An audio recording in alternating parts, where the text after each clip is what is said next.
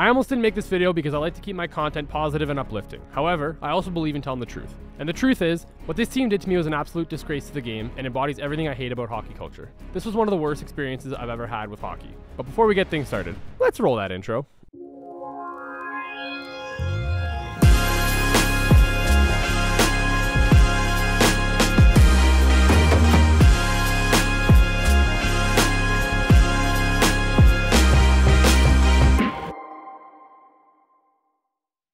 Hello everyone, for those of you who don't know me, my name is Andrew Rocha. I'm a 24-year-old Canadian hockey goalie from Sudbury, Ontario. I spent the last 2 seasons of hockey playing in Finland. My first season I played with Moik in Division 3, where we won the championship, and then last year I signed in Division 2 with the Nivala Cowboys. I love playing in Finland, however I wanted to explore different options just to see if I could advance my hockey career. Over the summer I talked to my agent about new possibilities for this season. We eventually settled on signing with Baton Rouge Zydeco, which was an expansion team in the FPHL, aka the Fed. Originally, I was a bit hesitant to sign there just because I've heard some horror stories from the Fed, and boy, are those probably right, you know, but it is what it is. Originally, when I signed the contract, I talked with the coach. Everything seemed pretty good, seemed to have a pretty good rapport with him. I was basically supposed to come in there as a number 1, number 2 guy. I understand that as a goalie, you obviously have to perform, and, you know, I'm not one of those guys where I want everything to be given to me. I want to earn it. However, later on I found out that it was not the case at all, and there was basically no opportunity to even play on this team. So originally when I talked to my agent, I had a deal with him, and then after about a month or so, the coach of the team wanted me to sign with his agency because supposedly he's a coach and also an agent. Another kind of red flag, but regardless, decided to agree to his terms, signing with his agency or whatever, and then he would kind of work out a deal with my agent. I asked my agent, obviously, if that was cool with him, and he seemed fine with it because supposedly he knew the guy from before. So over the summer, I was training pretty hard, training with some pretty top-level guys, some NHLers, a few guys in the AHL, OHL, top-end junior guys. So I was feeling really good coming into camp. Unfortunately, our camp didn't start till October 7th, which is a really late start. So there was kind of like a few weeks where everybody had already left to their teams, and you couldn't really train because there was just nobody left. And as a goalie, you kind of need shooters. But, you know, that's not the end of the world. Still felt really confident, feeling really ready coming into camp. Camp was originally supposed to start on the 7th, but it got pushed back to the 15th. Unfortunately, I had already made plans to go down there earlier with my friend Susie. We were going to stop in Nashville and New Orleans, see a Saints game. Yeah, overall, great trip down. If you've been following some of my videos, I documented that whole trip. Pretty cool. I'll put a link up here. But because of the delay, I wanted to see if I can get on the ice earlier. So I noticed that there was one of the players that was already living in Louisiana. So I sent him a message on Instagram. He didn't answer me. Bit odd, so I waited a few more days, and I thought, okay, maybe he doesn't use Instagram or something. So then I sent him a message on Facebook. Still no response. Thought that was a bit weird, but whatever, especially considering he was like posting on his stories and stuff. Then a few days later, I got a message from the coach asking if I had messaged that player. I was like, yeah, I did message the player. And he was like, well, what did you need him for? I was like, well, I was just curious if, you know, maybe I'd be nice to meet my new teammate. It'd be nice if we can get on the ice maybe. He's a player. I thought maybe he'd want to get some ice, he could shoot on me and stuff like that. I'm like, is that a problem? And then the coach responded and told me to not message that player anymore and to only discuss with him directly anything to do with the hockey. That was a major red flag for me. However, there wasn't really much I could do at this point because it was getting so close to the season where I had already said no to other contracts in Europe. So I was kind of, train was on the tracks and I had to basically just kind of follow through with it. I wasn't too worried originally because I thought once they saw me play, whatever politics or BS that was going on right now earlier before the season would kind of get thrown out the window. But it is what it is. So anyway, I decided to still go to camp, packed up my car, got everything ready. I was actually really excited. It seemed like the city was really excited to have a team on social media and stuff. Like it just seemed like there was a lot of buzz around a new team coming to Louisiana. I thought this was really exciting for everybody in Baton Rouge and the area, Lafayette, New Orleans, to have like a pro hockey team finally come to the South. So anyway, packed up my bag, picked up my friend Brandon. We went to the border. Almost weren't allowed in. Yeah, just follow this guy. Okay. Wait, wish us luck, everyone. All right, if we make it across, we'll turn this on. If we don't, see us.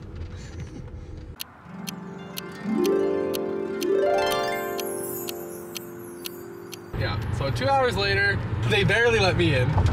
I can only stay till November 2nd, and then they said I have to leave the country. So the team has to figure out a P visa or something. Feeling not great, to be honest. A little nervous that I might get deported. So at that point, I was already kind of in a bit of a pickle because even if everything went well with the team and I made the team, I would have to come back to Canada and then go back to Louisiana, which would have been a complete nightmare, but whatever. Did the road trip, went down. Because of the delay in the start of main camp, I decided to go to a wedding in Denver. So after I dropped off Brandon at the airport, I continued my road trip, went through Louisiana, Arkansas, Texas, New Mexico, Arizona, up through Utah, back through Colorado, then down south. Basically did a whole trip of the U.S. If you've seen my other few videos, that's basically the documentation of that. And then, yeah, basically on my way back to camp, I saw one of the posts from the team's Instagram saying that they hired 2 new co-coaches. I thought this was a bit strange. I've never heard the term co-coaches before in hockey. I thought perhaps maybe it was just like they didn't understand what assistant coach meant or something like that. Found out later that no, it did mean 2 co-coaches. Turns out the coach that I was talking to over the summer was no longer going to be at camp, and that they hired 2 new guys to basically co-coach, whatever that means. So that was another kind of red flag, that they would have such a weird coaching change this close to the season, especially since we're starting so late. After my road trip through to Denver, I drove back to Louisiana. Okay, everyone, we have made it to Lafayette. It's currently Friday. We have camp on Sunday night. We're starting very late. Not sure why. It seems like everybody's doing stuff and we're not. So, gonna make do. Would be nice to have, I don't know, some communication, but fucking terrible, not gonna lie. I can't put this in the vlog probably, but yeah, definitely not the best first impressions. However, the people at the rink are nice, and I discovered that there's a public skate, so I would have loved to have had, pucks and shooters and stuff, but, I'm gonna make do, and I think I'm gonna go put on my gear and go to a public skate just to get on the ice. This is what it's like, life in the Fed. Due to the long delay between my last ice session in Canada and the tryout in Louisiana, I thought it would be important to get on the ice at least once before camp. I tried reaching out to the coach and the new co-coaches, however nobody seemed to want to help or care that I even existed. They didn't even want to meet me for coffee. All dressed, ready to go. So I decided to take things into my own hands and try to find my own ice. I went to the only open ice rink in the whole state of Louisiana. Luckily, the arena staff were very nice and accommodating. I know this wasn't the most ideal situation, however sometimes you gotta do whatever it takes to be ready. I've been to enough trials to know that you only get one shot, and you gotta make it count. So if that means embarrassing myself in front of a group load of people, then so be it.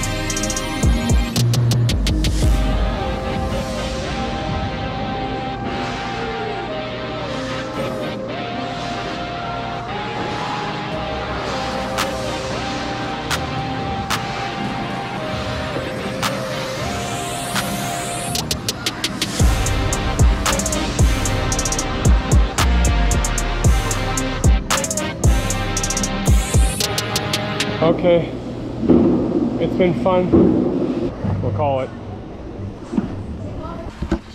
They kicked me out of the other dressing room because I guess another team's coming. So I have this fancy change room, the birthday room. God, I love it. Life in the Fed. What an exciting time. Got settled in a hotel, kind of just waiting for camp to start. Here, we're cruising. Got a nice bed. I'm excited. The next day. So we are headed back to the rink in Lafayette, Planet Ice Center. This is day 2 of me being in Lafayette. I'm heading to a public skate because I can't get ice, and we have main camp starting on Sunday, and I want to be as ready as I can. So yeah, off to the public skate. Should be fun. I just have to say, I absolutely love this hotel. It's called True by Hilton, and the staff here are amazing. They have free tea and coffee. Don't drink coffee, but tea is good. I just found out they have a laundry facility here, which is unbelievable because I have a lot of laundry to do, and I'm really looking forward to have having clean clothes. I mean, I have some clean clothes left, but I'm going on my like backups. I'm getting into like the 4th line of my closet. So I'm excited. Make our way to the rink. I still have all my hockey gear. I didn't get robbed, so that's nice. And I really like Lafayette. This is a really nice city. Not super big. It's a bit of a small townish vibe, which I like. I don't love lots of traffic, so this is right up my alley. So after a pretty productive skate on Friday, I decided to hit the ice again on Saturday to be as ready as I can be. You got to make the most of what life gives you. So when life gives you lemons, you make lemonade. And when life gives you public skates, you get your ass on the ice and do some movement. Not looking great. Not looking great. It's like there are a lot of cars here. So I am not sure if I'll be able to go full out skating. But it's okay. We'll make it work. Yeah, there are a lot of people on the ice right now. So we are not going to go full gear today.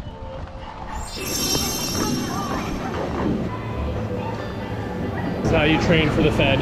Get one of these little things right here.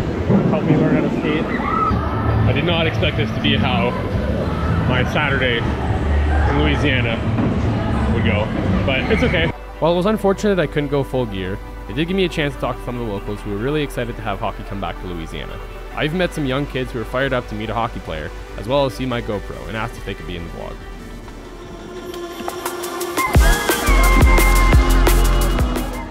Okay, we're back. My favorite hotel. While I was at the hotel, I met another goalie who was also there for camp. Okay guys, we're here with Devin. What's up guys?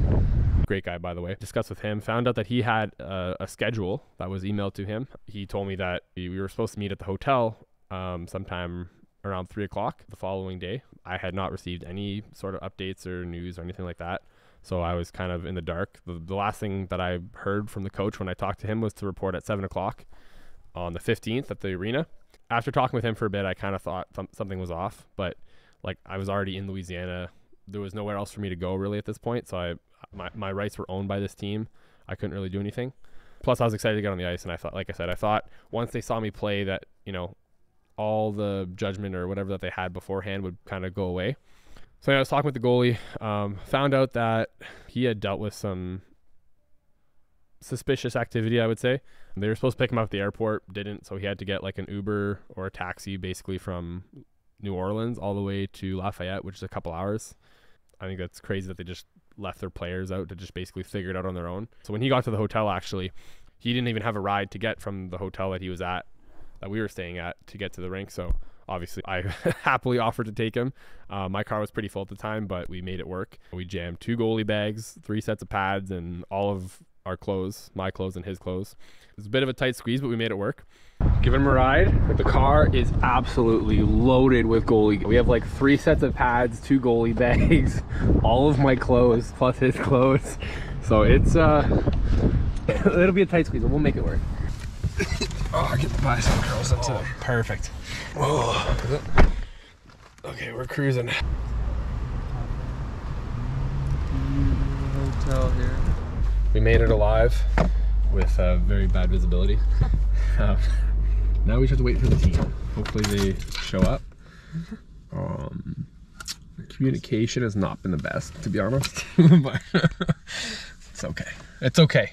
It'll get better today, hopefully. Yeah. I guess we'll go inside and wait. They said they'd be here after 3. It's after 3. So according to the itinerary, it said to show up after 3 o'clock, which we did. We showed up at like 3:04 or something like that. Got into the hotel, we saw some hockey bags. We're like, okay, cool, we're in the right spot. Well, we must be at the right place with hockey gear.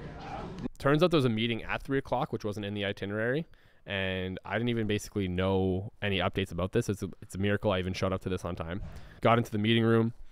It was really awkward getting in there. Everybody was just like quiet. The coaches were sitting at like this like front table, kind of like a conference sort of vibe, but just no talking. Sat down for a bit, waited for a few minutes, and then they just kind of started their welcome talk, which wasn't even really a welcome talk.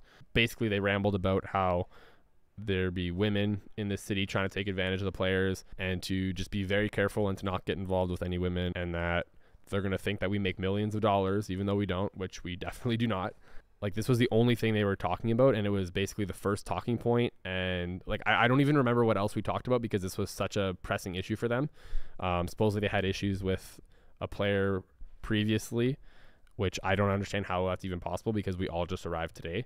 But regardless, it was just a weird environment and a very strange. And I just thought it was, I don't know, inappropriate, but I didn't think it was the right time to just bring all of this stuff up when you're welcoming guys to the team. After that, we got put into rooms. I got placed with the guy I met at the other hotel, the other goalie.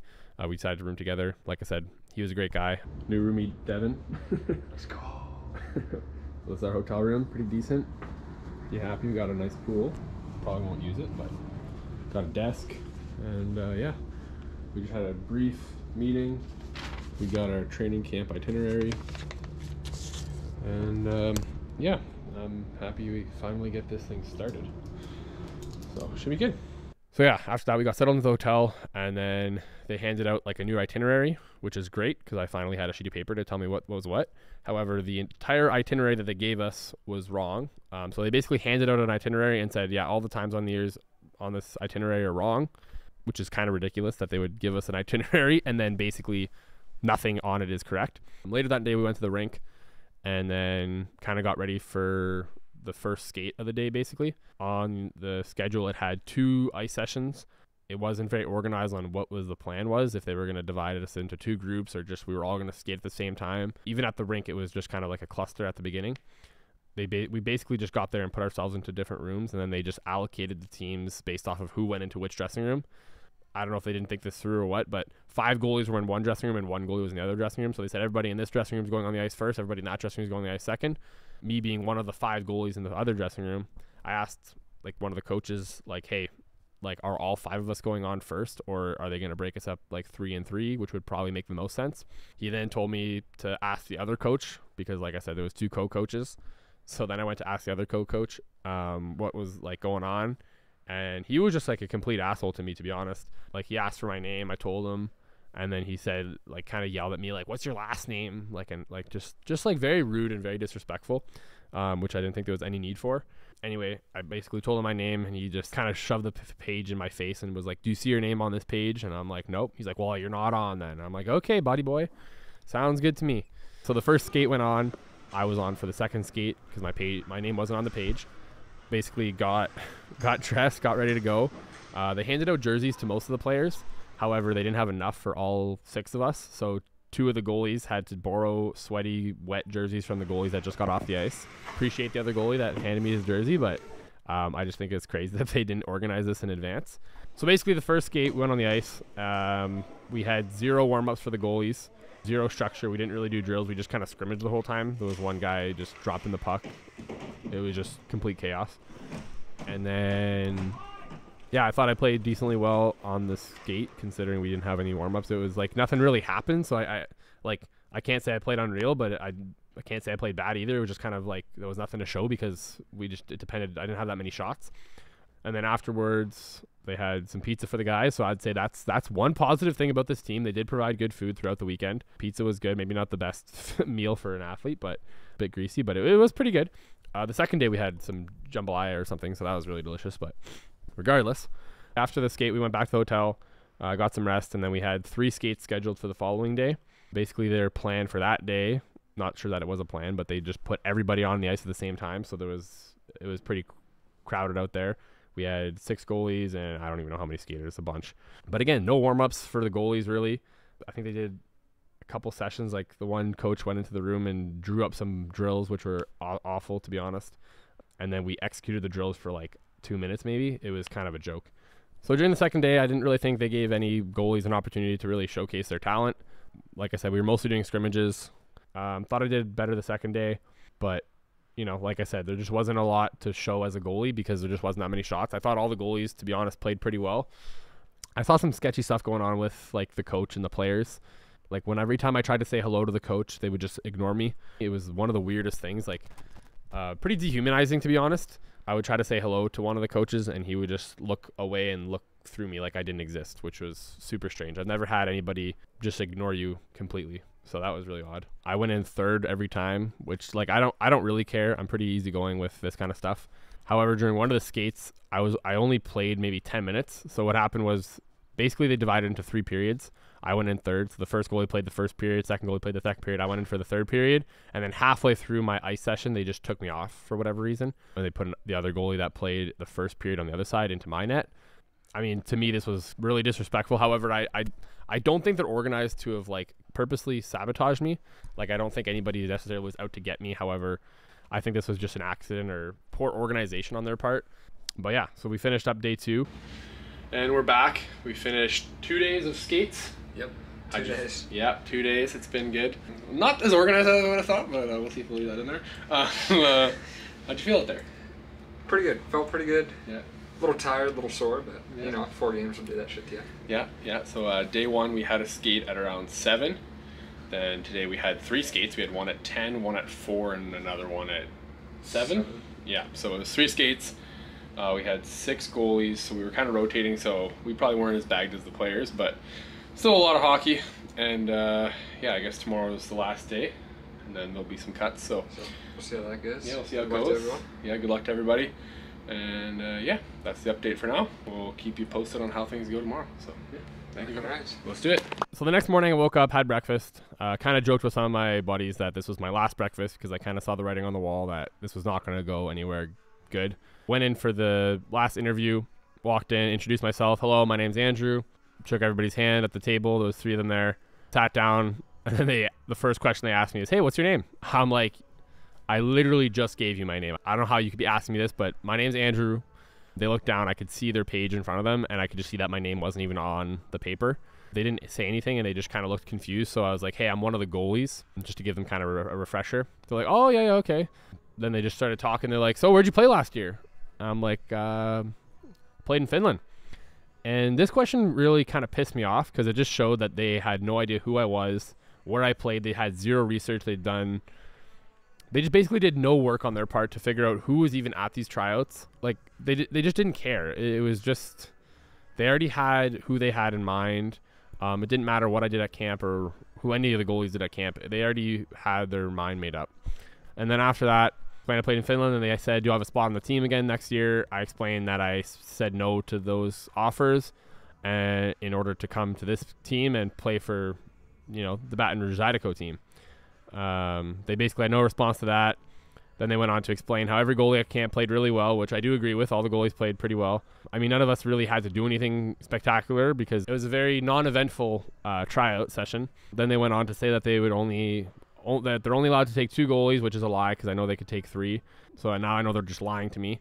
And then they said that they might have a goalie come down from the ECHL, which is possible, I guess, but the chances of a ECHL goalie wanting to play here would be, I think, next to nothing. But regardless, I kind of was just listening to what they had to say. They weren't getting to the point that they weren't going to take me on the team, so I kind of basically did it for myself. I was like, okay, guys, thanks for the opportunity. Thanks for having me. Appreciate the opportunity. I just have one question for you guys. Like, what could I do better next time to improve or make the team next year? And basically what they told me was a complete joke. They said, you just need to see more pucks. I knew they were going to give me a BS answer, but that was just the most BS answer you could ever give me. Like, this just pissed me off because it's like, I've been a goalie since I was a kid. I've seen so many pucks, and I just knew at this point that I didn't want to play here, even if they wanted me, that this was a complete joke. And I respect myself enough to not have to deal with these types of people that just don't care at all about you as a person and just have zero respect for you. So anyway, finished up that, and then kind of laughed well, I didn't laugh. I was very respectful, obviously, but I kind of was laughing in my head as I exited the interview. Hello, everyone. I just got cut.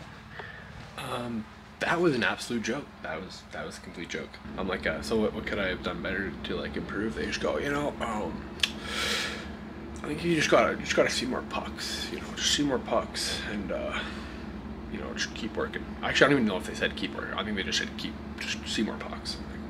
Like, okay, sounds good.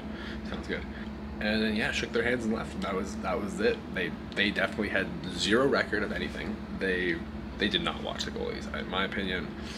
Like, there was actually some decent goalies at camp. Like, I think every goalie did really well. So congrats to all the goalies that participated here. I do not think it was a fair crack for anybody, to be honest. I don't know how they would have possibly assessed in what was laid out at camp. Yeah, we just basically did the half-assed warm-ups and then did a scrimmage for like the entire time. And a variety. There was no timer on who was in net for however long. It was probably the absolute worst camp I've ever been to. Well, yeah, probably up there. I've been to a few other ones that are pretty bad, but like terribly organized. It was an absolute joke of an organization for sure. I'm just laughing because I think this is hilarious. I am kind of pissed on the situation because it was a waste of my time. But welcome to the Fed, baby. That's what the Fed's all about, you know. So I'm gonna probably drive back to Canada, well, get as close as I can today, and then try to finish it off tomorrow, and then yeah, reevaluate, because I have no team now. So free agent, anybody looking, you know, hit me up in the comments, right? Like, you know, I feel really good about my game though. I think I feel as good as I ever have. Did camp go as I would have liked? Not exactly. I think I played well. We didn't have any warm-ups or anything, or any drills, or any goalie skates. There was nothing to really show anything, so there's that. But no, I feel really good about my game. It's unfortunate I don't have a team right now, which is kind of crazy to me. Wild. Like, actually unbelievable. I don't think I've ever been more ready and more prepared to be playing at the best level I can, so yeah, this is crazy. So we'll see what happens, but I don't know if I'll keep wasting my time in this league. It seems like I've talked to a few guys that have been in the league for a while, and it just seems like an absolute shit show, especially for goalies. I don't know how the goalies do it here. So options, I guess, would be grind it out, try to find another team. I definitely think I can play in this league. Like, the skill level is, like, there's some good players, of course, but I don't think it's like, there was nobody that surprised me out there in terms of like, oh my god, this guy's unbelievable. Mind you, I have just been skating with like NHL and AHL guys, so like obviously those guys are going to be a lot better than the guys I'm skating with here. But I met some nice people at camp. It was fun. It was a good experience in terms of being able to travel America. But yeah, absolute shit show. So I'll keep you guys updated about this. It's crazy. So anyway, packed up my stuff, got my stuff, and left. This is another side note. I asked if the room would be open to grab my stuff. They said, yeah, of course. And then when I got there, it was obviously locked. So I had to wait another like 30-40 minutes to get somebody to get the key to open it. It was very discouraging, very frustrating. My final thoughts basically were that I was lied to the whole time. I was treated with zero respect, and that it wasn't really a fair tryout for me or any of the other goalies for that matter. Congratulations to the goalies that did make it. I don't have anything bad to say about any of the players there or anything like that. However, the management and the coaching staff of this organization were a complete disgrace. I just don't think they were very good people. That's not to say people can't change, or maybe they are decent people, but from my experience with them, they were not. Yeah, I just felt taken advantage of, and yeah, just like, it was a complete waste of time. So, and that's it. So packed up the gear. We're heading back to Canada. What a shit show.